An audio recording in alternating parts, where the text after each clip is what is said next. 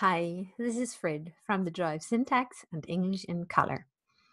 Today I want to talk to you about some basics that you need when you want to learn the art and craft of parsing sentences. And in this video I also want to explain my color parsing method, well, at least give you a sound introduction to it. And so this video is a little bit of background info for my freebie. You know, I offer a variety of freebies. When you go to my websites, you'll see them. And one of these freebies is a set of overviews of main clause patterns that English has. And in order to really appreciate the thinking behind those overviews, you need to understand what I'm going to unfold in this video. Yes, there is so much that I want to share about this, and it is so difficult to put this all into one video. Well, it's impossible to put it all into one video, but it's so hard for me to choose because I want to share so much. So I'll try to stick to the basics, and I will make more videos. And I also want to say that if you are really thrilled about this, you could buy my book, The Joy of Syntax and the Zen of Grammar Practice. And in it, I present all of English syntax in color, and then I connect that to real issues of style and to real poems and real life texts and to critical thinking and also to an introduction to composition. So let me go ahead and share my screen.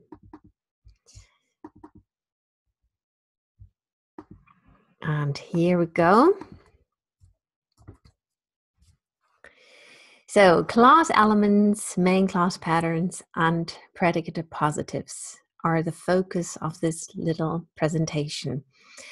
If you have questions about this, please pop them into the comment section below, and I will try to answer them.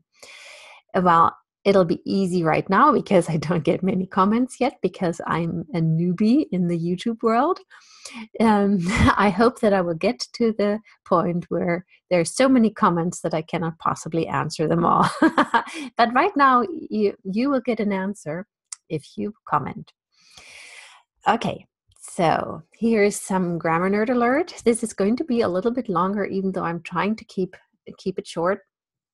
And I recommend that you get a good snack, a vegan snack preferably, and that you settle down and try to be really comfortable. All good things take a long time, and you're at the beginning of your journey probably. Okay. So first I want to remind you of these concepts, and they seem so simple. And they are in some ways, but the problem is that different people define them differently. And in this context, I would like to remind you that definitions are not truth statements, but are tools. They are cognitive tools or mental tools that we use in order to communicate about issues with one another, and also that we use to actually perceive things in this world. And I have a lot more to say about that topic, and I won't now.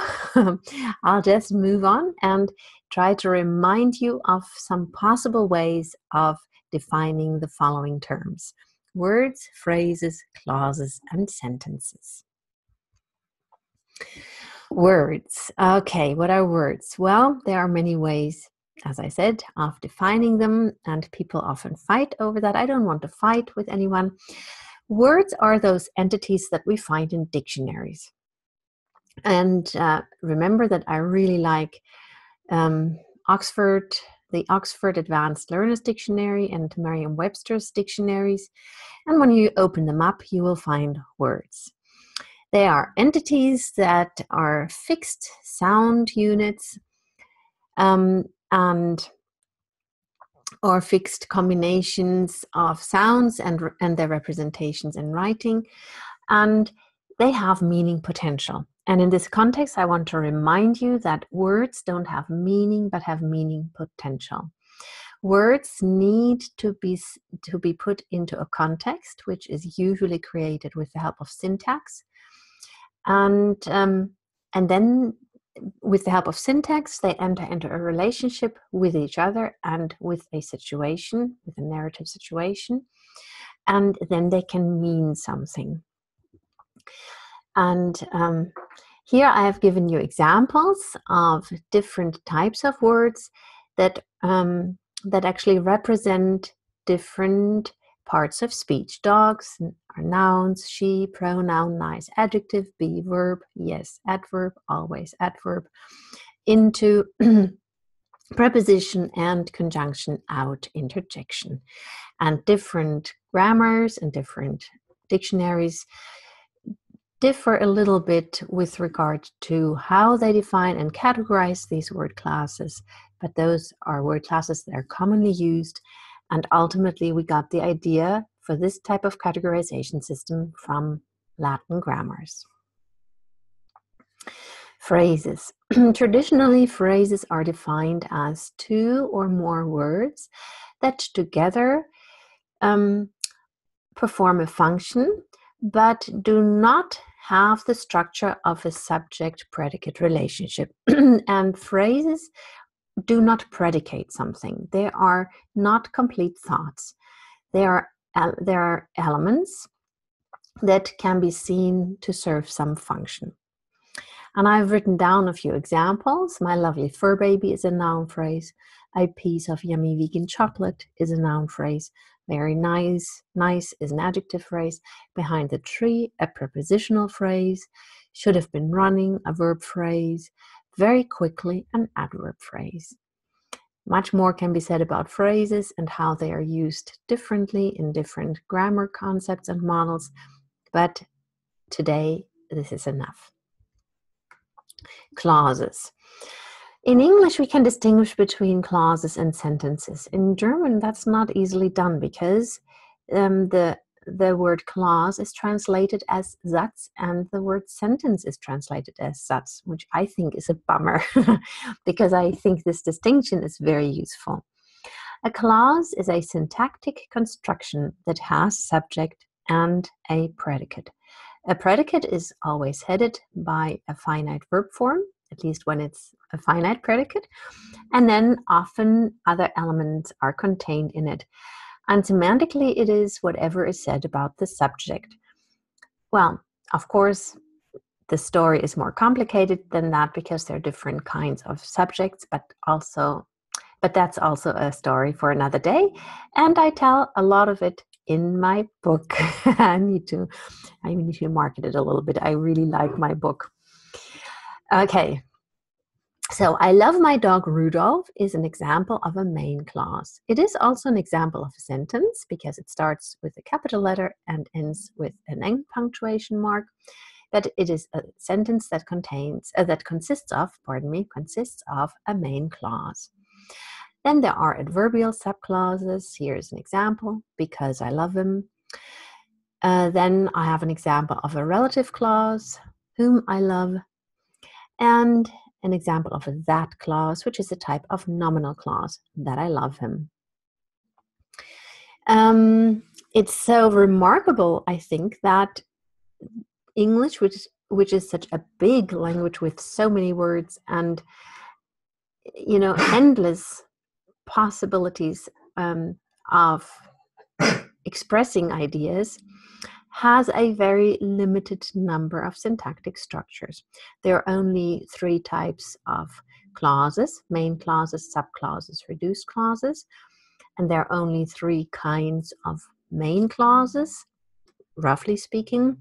And then there are 3 types of subclauses, namely adverbial clauses, relative clauses, and nominal clauses. But this is not the focus of today's presentation. I just want to remind you of that.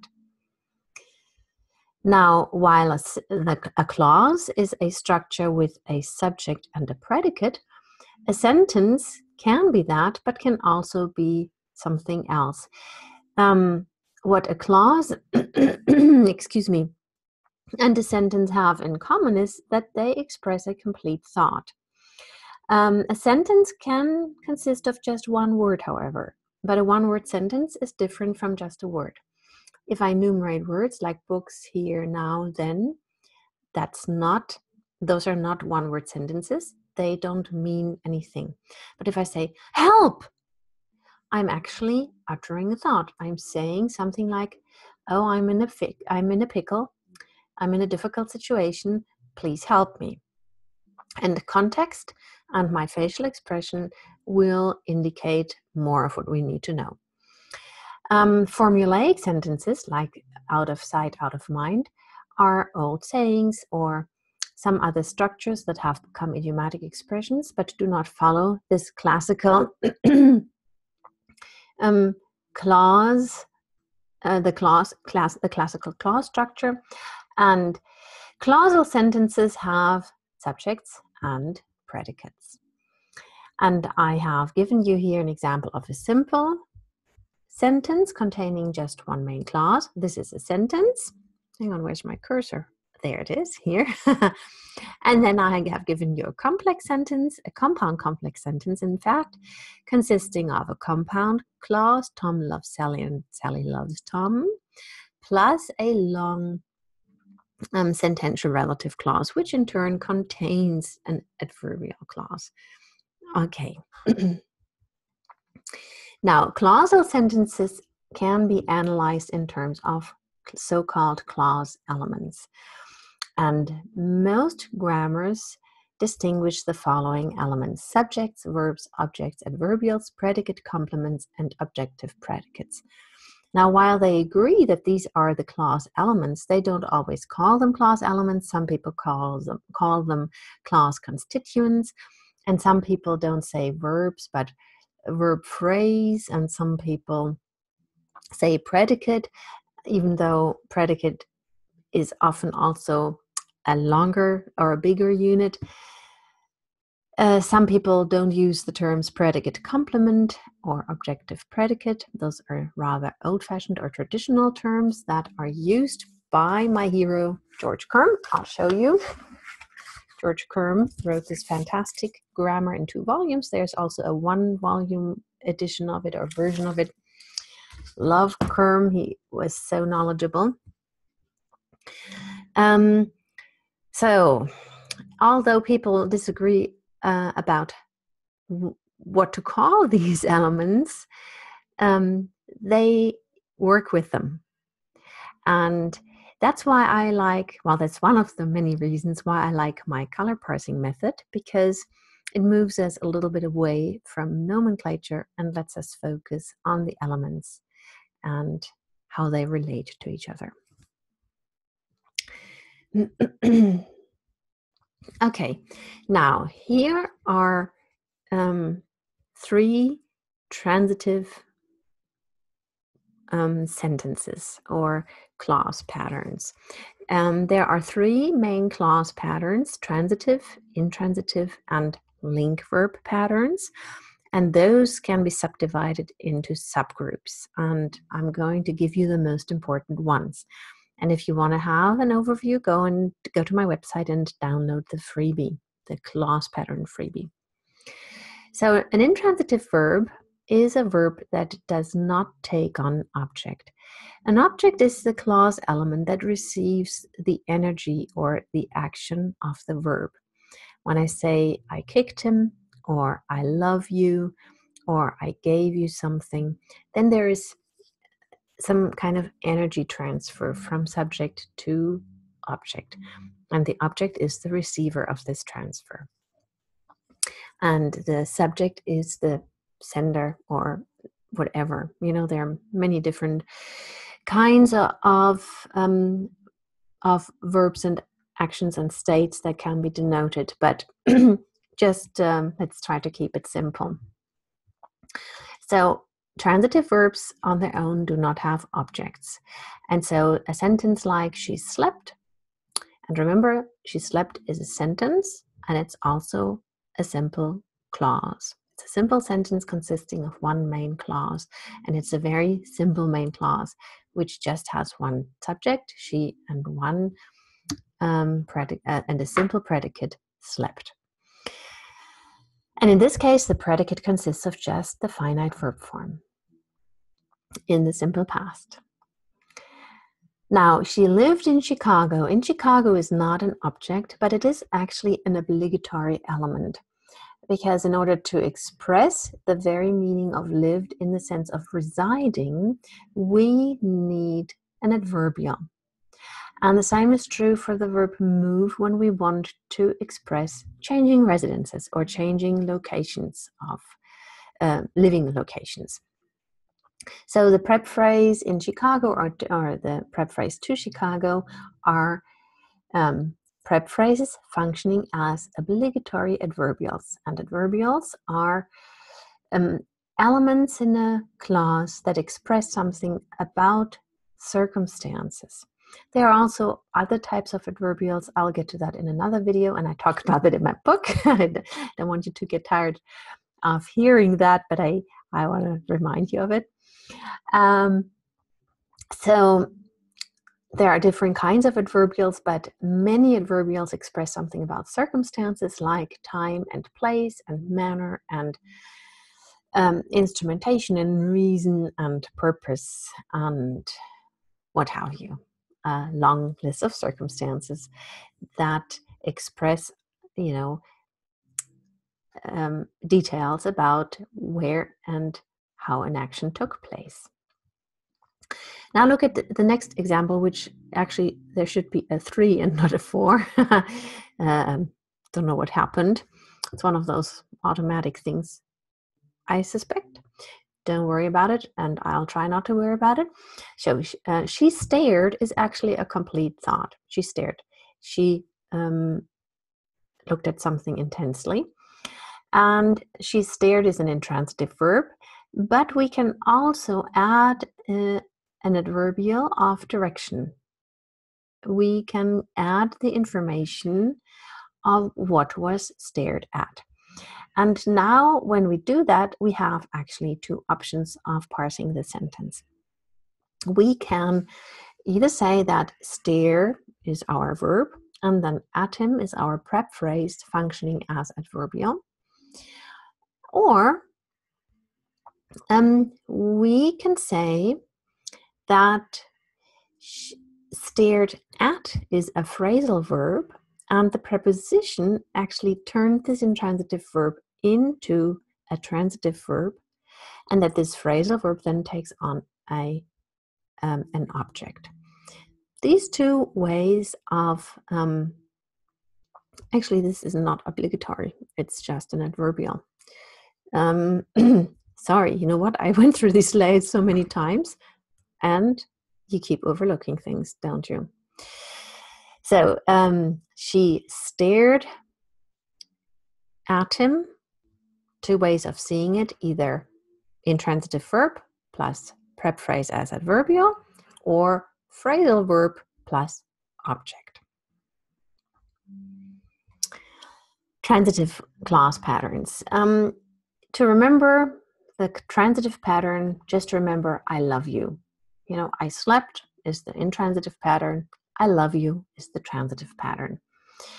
And the subject verb object pattern is the simplest one and the easiest one.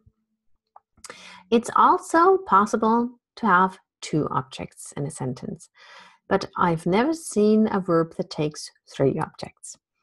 So you can have verbs that take just 1 object. Some verbs always take 2 objects, and sometimes certain verbs can, depending on their meaning, take either 2 objects or an object in something else or what have you. And I can actually provide some examples if you want them.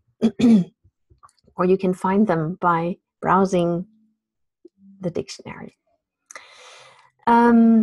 Browsing through the dictionary. Okay, when we have a second object, the object, sometimes the 2 objects are sometimes called the direct object and the indirect object, and in German the accusative object and the dative object, but I wouldn't go there. I would simply say 2 objects. And with the second object, you have 2 choices of placing it. It can be placed in between the verb and this object. So I gave whom, what, or I can attach this this object, which is sometimes called the indirect object, with the help of a preposition and place it in final position. Tom gave a present to Sally. Very often you find that when it is a proper noun, it's placed in the inside position. Tom gave Sally a present and Tom gave a present to her. But I don't want to go there. I think you should just observe what people say and just look at the examples in good monolingual dictionaries. Now, some verbs do not require it do not only require an object, but also require something that says something about either the location of the object or the situation of the object as a consequence of the action expressed in the verb. In this case, the present was moved to a location. Where?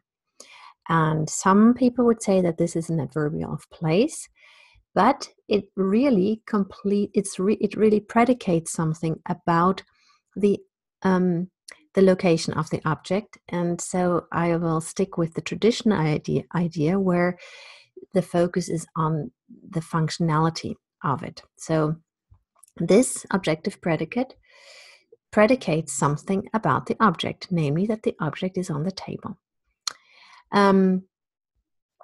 Tom called Sally his treasure. Again, his treasure is not an object, but it is actually, so he called Sally, or Tom said that Sally is his treasure. So this element predicates something about the object, and this predication is related or is a consequence of or is related to the action of the verb. I'll do a video about different nomenclatures. I think I'll do a video about that, and I definitely talk about that in my book. Try not to get upset about the nomenclature. Stick to the colors or to something else, or compare nomenclatures. I think that's also interesting. Link verbs are sometimes called copular verbs. And here is this basic pattern. Mary is cute. Tom is a teacher. It was him. To be good is to be happy, etc., etc. Now, traditionally, this is called a predicate complement. What the orange bit completes the predicate. Without it, we don't even know which direction the thought is taking. Copular verbs are like equation signs in an equation. Mary equals cute. So copular verbs don't predicate anything or say anything about an action. They say something about the state of the subject. Sometimes you will find that people don't call this a predicate complement, but will say this is a predicate adjective, a predicate noun, a predicate pronoun, a predicate infinitive, etc. They mean the same thing. It is the element following the link verb. And to be is not the only link verb, and some people don't call it a link verb. I don't know why, but I think it is the most characteristic link verb. But you could also look like have verbs like Mary seems nice, or Tom appears to be the teacher, or he grew fond of her. You know, there are different kinds of link verbs around, and when you look at a dictionary like this one, it will help you out. I actually forgot whether they call them link verbs or copular verbs. I think they call them link verbs. And there are some verbs like grow that can be either link verbs or intransitive verbs or other kinds of verbs. Okay, so these are your basic clause elements. Now, I already gave you the caveat that that all the standard grammars that are commonly used at English departments divide the clause up into these types of clause elements, but the nomenclature is different. And sometimes the definitions are also slightly different. many modern grammars distinguish between an element that is a bit, they look at the predicate complement in terms of meaning, and when the predicate complement says something about the subject, they call it either a complement to the subject or a subject predicative, for example. And when the element says something about the location of the subject, they call it a subject-related adverbial. I do not find that useful because then it steers us too much into the realm of semantics. And although I'm not a structuralist in that I say that we can analyze language without taking the meaning into account, I think it is useful to stay functional when it makes sense. And to me, it makes sense here. But that's also a story for another day. And guess where I talk about that. Okay, now, what is a predicate appositive? A predicate appositive is basically a second predicate that has been placed alongside the regular finite predicate. And so, in a way, it looks like a clause element, but in a way it isn't. It is a second predicate. But it is not a finite one, because a simple clause can only have one predicate. And it's a finite, it's a non-finite or a verbless predicate that has been placed alongside the other predicate. And the tricky thing is that there are movable and non-movable predicate appositives. Some predicate appositives always need to follow the verb or the obligatory adverbial, if there is an obligatory adverbial. So, and some can be moved to initial position.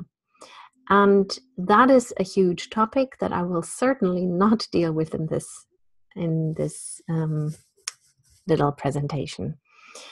And I don't want to freak you out. I just want you to get used to the predicate appositive first.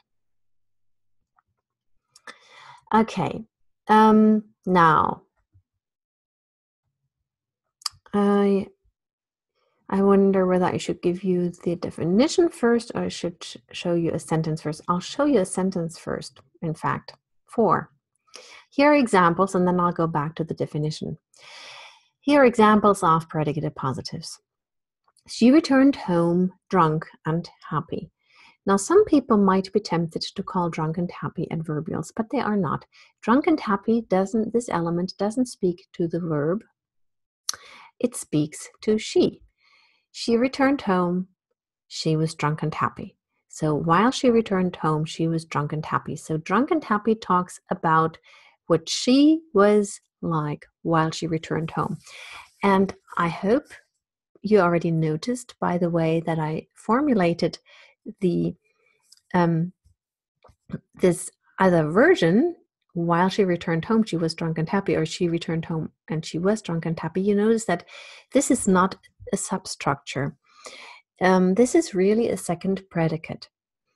And the interesting thing is that the predicate appositive is a reduced predicate, and that sometimes it replaces a subclause, but sometimes it replaces a main clause, and sometimes it replaces a superordinate clause. And so the predicate appositive can be used in paratactic styles. Don't freak out if you didn't understand this last comment. You'll understand that eventually. But right now, just notice that drunk and happy is an element that's not obligatory. The clause would be complete without it, syntactically speaking. She returned home is a complete clause. But this predicate appositive gives me a 2-for-1 option, as it were. I can predicate something about the subject without adding another clause. So in a way, it's a second predicate that looks like a clause element. Okay, so in which a mighty will stands paralyzed. This is from a beautiful poem by Rilke, The Panther, which was beautifully translated by Stephen Mitchell. You can find it in Wikipedia, and I will actually make a video about this poem after this presentation, because there are some interesting things happening in the translation. Okay, a mighty will is the subject of the subclause, stands the verb. So the mighty will is paralyzed and it stands somewhere. She was like a bird. So like a bird is a regular predicate complement following the link verb. And full of joy and music predicates something about her and also provides the reason why the speaker was tempted to call her a bird. Now compare this. Drunk and happy, she returned home would be an option, but full of joy and music, she was like a bird would not. This element here actually explains this. And because that is so, we could argue that this is in fact not a predicate appositive, but that it is a second predicate complement, or that we have ellipsis here, that she was like a bird, she was full of joy and music. And those are possible ways of seeing the sentence. I think one can see it as a predicate appositive, and otherwise I wouldn't have offered this interpretation of it, or this parsing, or this reading of it. But I want you to be aware that when we parse something, things are often not black and white. And the questions that arise while we parse are always much more interesting than the final version that we choose. They entered the house as friends. Now, they were friends when they entered the house, see? But they left it as enemies. Here we have two prep phrases functioning as predicate appositives. And they're not. So again, these prep phrases don't modify the verb. They speak to the subject. They say something about the subject as they entered the house and left it. Okay, now let's go back to the rule. The predicate appositive will have an implied subject, and this implied subject must be identical with the subject of the clause to which the predicate appositive has been attached, or into which it has been put. And you see that this always, the orange bit with the shadow, always speaks to the subject. And this rule becomes particularly important when you choose to put the predicate appositive into initial position. Now, there are different kinds of structures, different that can function as predicate appositives. That also is a story for another day. And yes, I talk about it in my grammar book.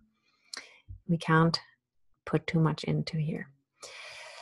Now I want to juxtapose predicate complements, predicate appositives, and adverbials. Let me try to move this out of the way. Sometimes when I move this little window out of the way, it doesn't happen in the recording. We'll see what happens. She was drunk and happy. We can all agree that this element follows the link verb and is a predicate complement. She returned home drunk and happy is the sentence that we already saw, and here we already agreed, I hope. Well, you couldn't disagree, you couldn't interrupt me, but I hope that you nodded your head when I said this is like a second predicate, but it's a verbless one that predicates something about she while she returned home. Now look at this. She ran home as fast as she could, or she ran home fast. Now fast, this as fast as she could, this is an adverb phrase. Fast is an adverb here.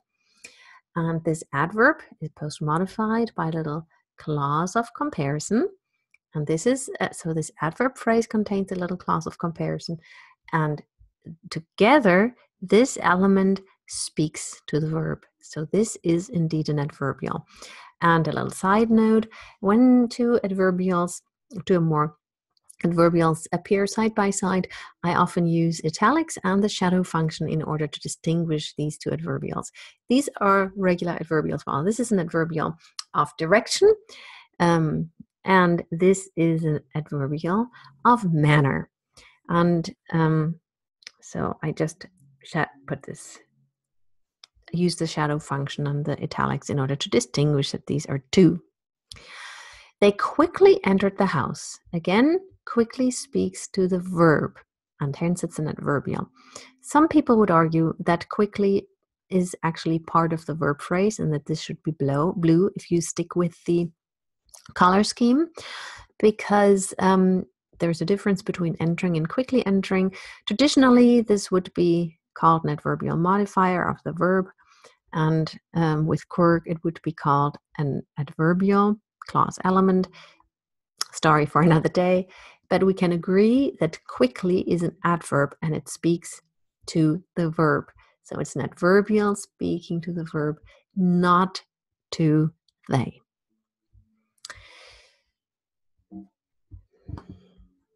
Okay, here are examples of predicate appositives. One in final position, one in medial position, and one in a compound one in initial position. He typed away at his manuscript right through the night. It's a complete clause. And then we have a past participle construction as predicate appositive.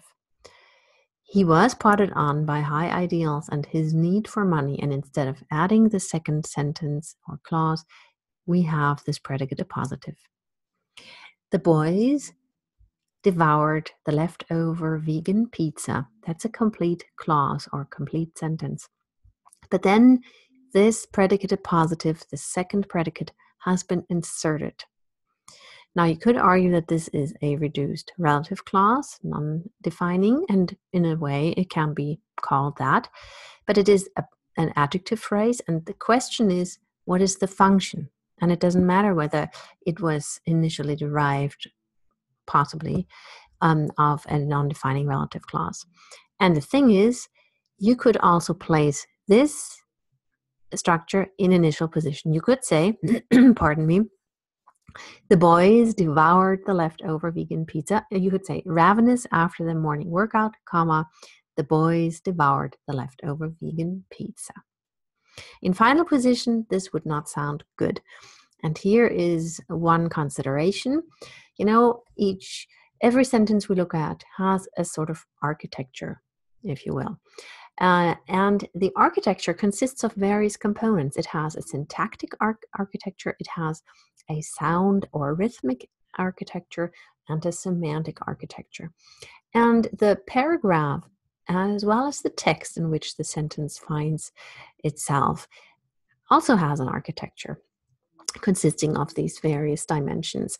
And so often it depends on the context of whether we can put a movable element into certain kinds of positions. You know, even if in theory an initial or final position is open to a particular structure, then we still have to look at whether this works well in the context of the text.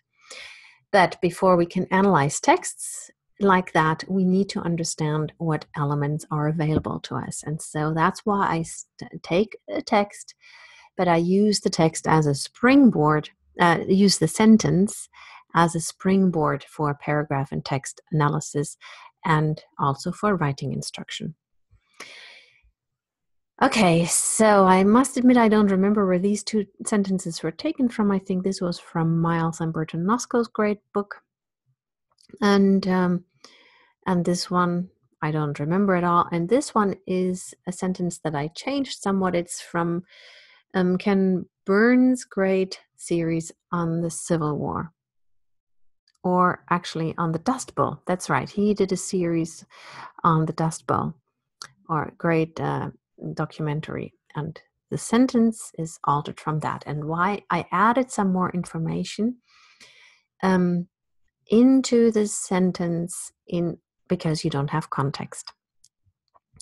Confident that rain would come, unmindful of the power of the prairie winds, the newly arrived farmers plowed mile after mile of virgin soil.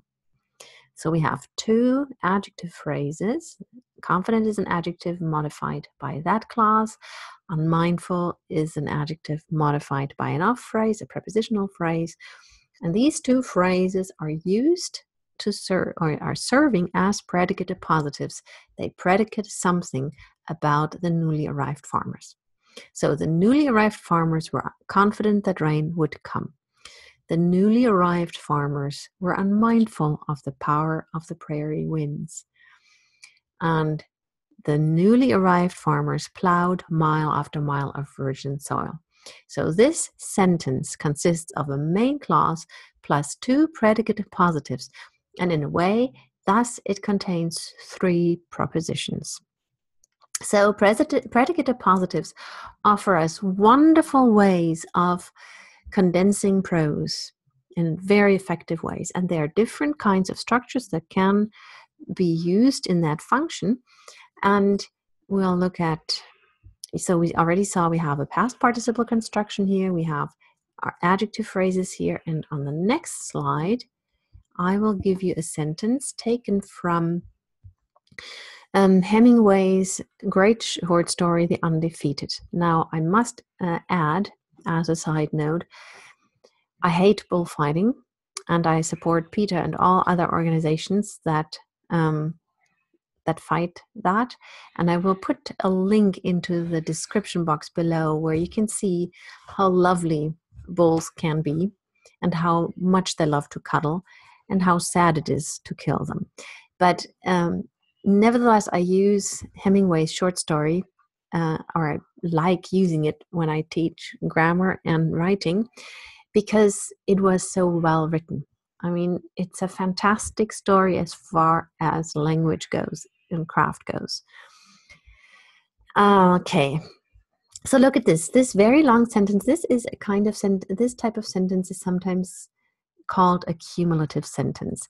We have a main clause at the beginning, and then we have an accumulation of substructures or subclauses that then provide more detail. So the direction or the main action is in the main clause, and then there are details piled on that make us really see.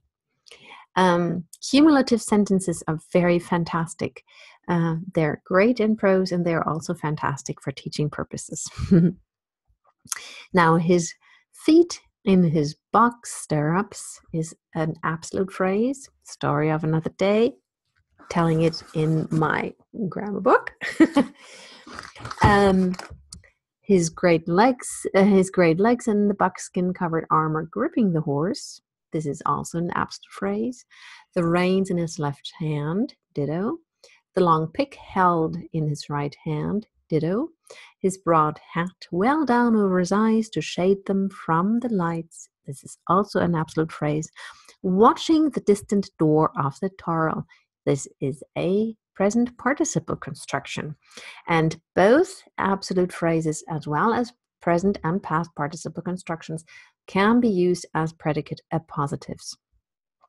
And for fun, you can actually take these structures and turn them into unreduced clauses and then read out loud what the result sounds like. And then you will notice, or you will be better able to appreciate the art of this great, fantastic sentence. And another little note, see how these absolute phrases provide snapshots of the situation. And this participle, the present participle construction, provides a little film clip.